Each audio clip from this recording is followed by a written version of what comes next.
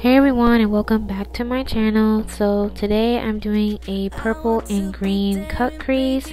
Thank you so much, Antonia, for giving me this inspirational look. You all can all follow her on Facebook. It's Artistry by Antonia. She does amazing artwork as well. And without further ado, let's just get into this look. As you can see, I've already started prepping my eyes with a lighter foundation shade. This is from the Fit Me brand, and it is in the shade Toffee. And I'm going with my normal foundation shade in the color Coconut. Just going on top of my brows, and then using my foundation brush on the top, and then my concealer brush on the bottom.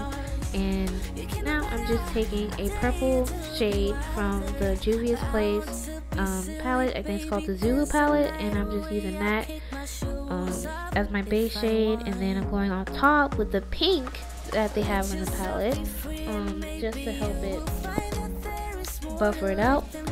And I'm going in with the Morphe palette, getting that darker purple and even a darker purple to help create a nice pink to purple gradient. And I also use just a tad bit of black to help it pop just a little bit more. And now I'm just taking my concealer and cutting the crease, and this is also from the Fit Me brand. It's just like a really bright concealer. With the tiny brush applicator, I'm just making a round crease, and I'm just filling in any parts that I missed. And now I'm just taking my concealer brush and just patting it in. And now I'm taking that pretty shimmery green shade from the Zulu palette, and that is going to be our crease color today. I'm just using my brush and just slightly just patting it in, and then just taking the dark purple from the Morphe Plum palette and just getting rid of those harsh lines at the end so it can just smooth right into the green look.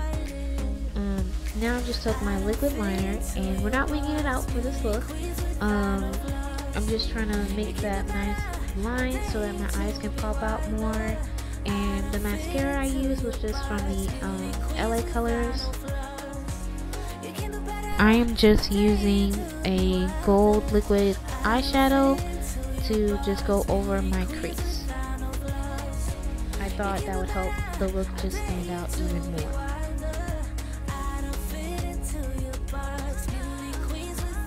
So now we're getting into our face makeup. I'm using the shade Coconut from the Fit Me brand and going all over my face, and using my soft foundation brush just to buff that color into my skin.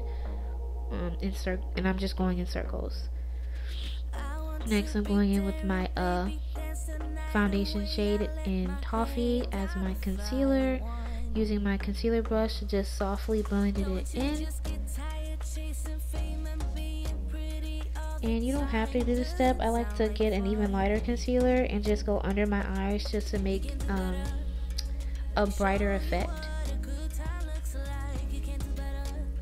And now I'm just taking that brown shade from the Juvia's Place palette, and that will be my contour shade. Just going over my cheeks and going on top of the sides of my head with a soft powder brush. And finally, I'm taking a highlighter shade from the Jaclyn Hill palette. It's from the Vault, and I think it's called Blitz and Glam. It's a really pretty color, and I just thought it would be great for the highlight. And I'm taking this brown lipstick from Ruby Kisses and just a regular lighter nude shade just to get that ombre look. And this is the finished look. Thank you guys for sticking it to the end of this video. I hope you enjoyed it as much as I did. And yeah, don't forget to like, comment, share, and subscribe, and follow me on all social platforms. Thanks for watching. Bye!